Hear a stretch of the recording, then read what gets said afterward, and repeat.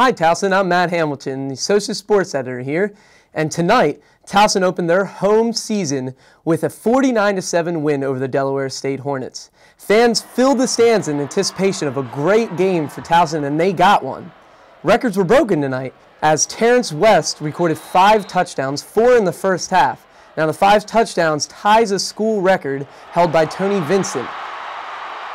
Another record was broken. Derek Joseph returned his 3rd kickoff for a touchdown to open the second half to make it a 42-7 game. And Joseph's 3 touchdowns is the most in school history for kickoff returns.